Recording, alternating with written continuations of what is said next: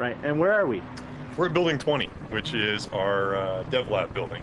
And basically what my team does is we do every month, we do what's called a Dev Lab. And we bring in about 15 to 30 people every month.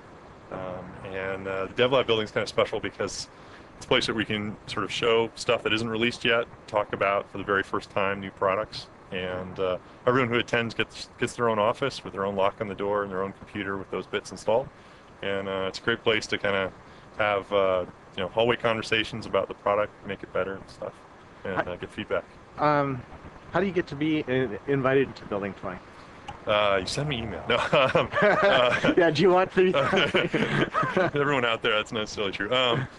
Basically, one of the things that different teams invite people, and so for our team, we kind of look for a mix and blend of people. And so sometimes we look at enterprise customers, sometimes we look at community activists, sometimes we look at academics, sometimes we look at new people coming to the platform.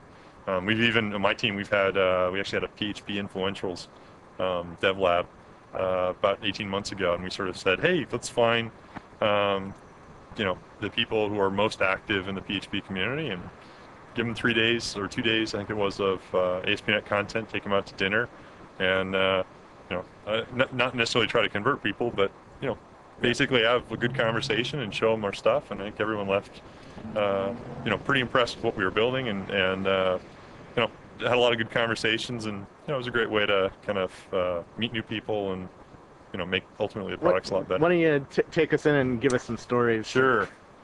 So how long have you worked at Microsoft, by the way? This is going on my 8th year. So, 8th year. Yeah, so a little while. So you have 8 years of stories of Building 20? Yeah, so... All right, we'll try to get that in 5 minutes. So for me, the biggest memories of Building 20 is the .NET Framework and ASP.NET V1. This is basically the place that we took... There's a class going on. Yeah, there's a class going on, so you can peek in here right now. These are ASP insiders, so this is 20 or 30 really influential ASP.NET community folks.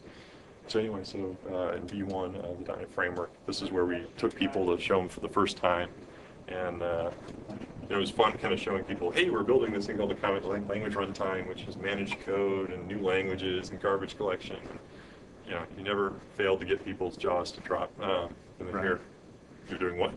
And so it's a lot of fun memories of shell-shocked people going back to their offices going, oh my God, they're doing all this stuff. How did I not know? Right. So this is what an office looks like. Okay. So everyone here, this is Steve Key's office. He's visiting our ASP.NET lab.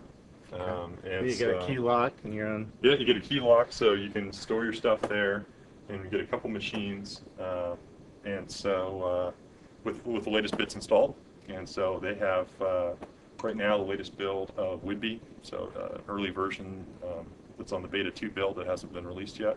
And then also they're getting IS7 today. So do you ask visiting developers to actually build something here, and do you sit over their shoulder and watch how they're struggling with that? Yeah, I mean, basically the format that my team uses is we'll do that main room that we saw a little bit earlier. We'll do presentations pretty much throughout the day, about an hour and a half each. Try to make it interactive, so we try to keep it to be 20 to 25 people total. Occasionally you get up to 30, but you want to keep it small so that people just fire away questions. And so the slides and the demos and the presentation itself hopefully is informative, but it's more the conversations that we're looking for. Right. And then the thing that we try to do is have people in their offices, and so you can see these are all offices for this lab. Be able to go back during break and schedule time in where they can go try out the bits they just heard about, come back and then tell us, hey, it's all wrong, or hopefully it's all right, and get some really good conversations going. Okay. And these are pretty nice machines in here, and yeah, they do a great job. It's all really high-end machines, and the lab organizers, you can basically say that run this building. You can say, hey, I want this build, I want this drop of software. They'll go ahead and image it and get you 40 or 50 machines that have it all installed. Right. Can you think of a feature that came directly out of conversations in the hallway here? Lots. Yeah, I mean, there's lots of features. We showed the first version of Whidbey at this lab, I think 2 years ago. Wow. So it was literally, we were about 3 months into the product, and so lots of feedback in terms of what providers we needed to build in terms of for like membership and role management. Some really good feedback in terms of how master pages and themes should work.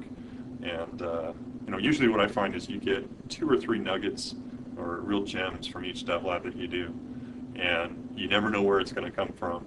But if you get 20 people, really get them excited. People get their own card key so they can come in before 8 and they can stay here.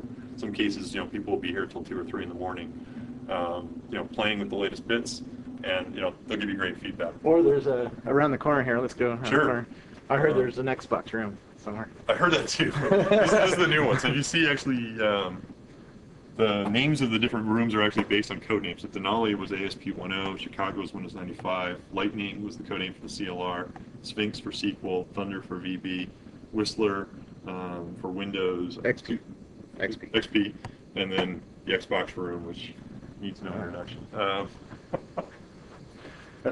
And so there's kitchen food all the time, and one of the things that we'll do this afternoon, we're actually having a barbecue, and so we'll set up a barbecue pit just outside, and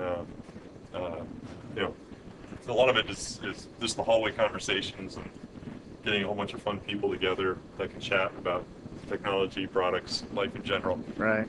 That's where some of the best stories come from. So I think the Xbox room is this way. Do you have any good stories to tell us from Building 20?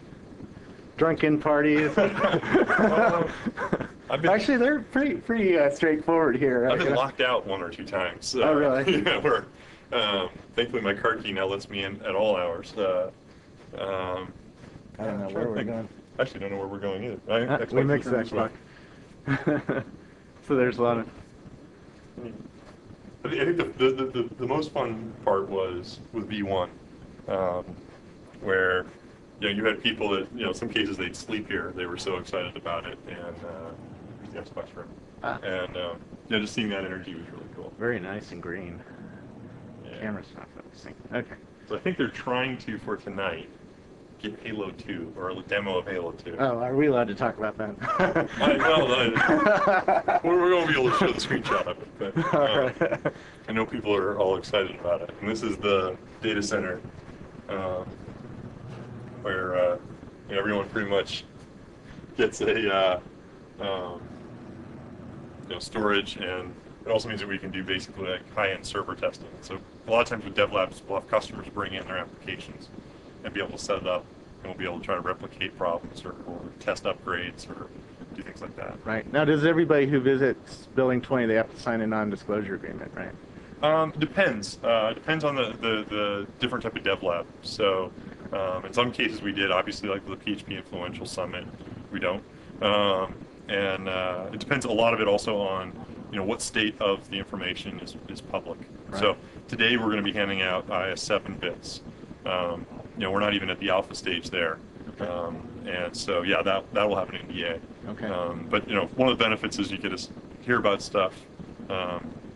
They'll literally be the first people ever outside my team to actually seen the bits. Right. So they'll have seen it even before some of the execs in our management chain, which is kind of fun. Wow. But ultimately you build a much better product that way.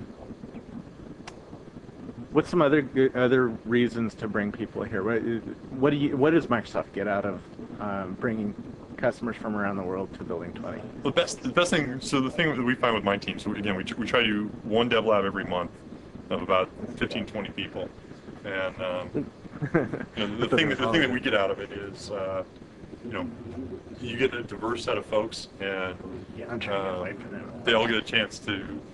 So if you get a diverse set of folks, and you're using the bits for 3 days, and you're really kind of immersing yourself, you'll get feedback on how to make them better. Right. And if hopefully you listen to that and incorporate that into the product, over time you see this really nice iterative cycle, even more so than what you typically get when you're online working with the community, which is something else we do, where over a beer at the barbecue or when we take people out to dinner, there's a gem or two of ideas that can really make a product dramatically better. And you know, that's for my team the main reason we do the dev labs. It What's- never fails. Every single dev lab, you get one or two of those great ideas. What's the one or two things that you'd like to see the community tell you? In other words, you know, In a dev lab, or even outside, because this being, you know, watched Sure. by probably a few thousand people, you know, so not everybody can come to Building 20. Right. Is there a way to do a virtual Building 20, you know, so more people can participate? Or? Well, one of the things that we do a couple things. So one is definitely participate in the community. We do a dev lab for all of what we call our ASP insiders and our MVPs.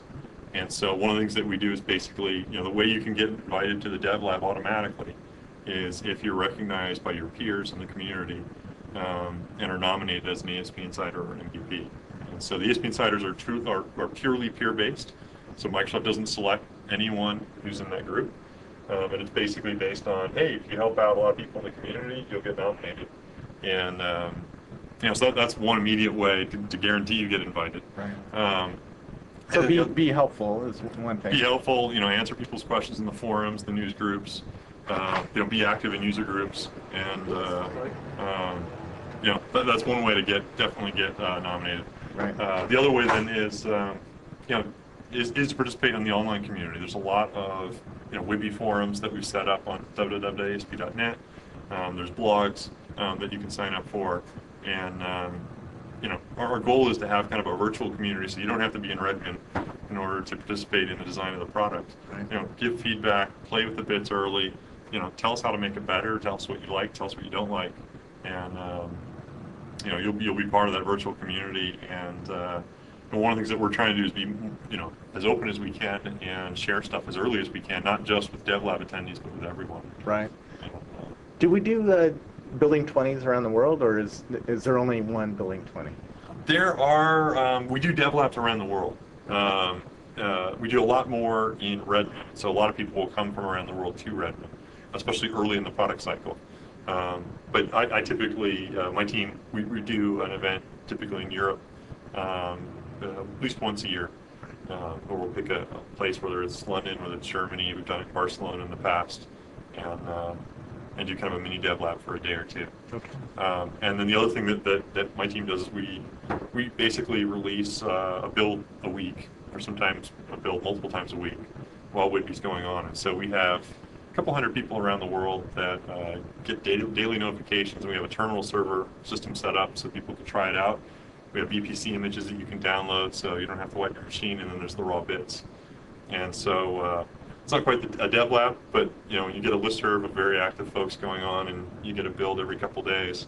You know, it's a great way to, you know, be clued in on the inside of the project. Great. Thanks for showing us around Cool. Building 20. And Thanks.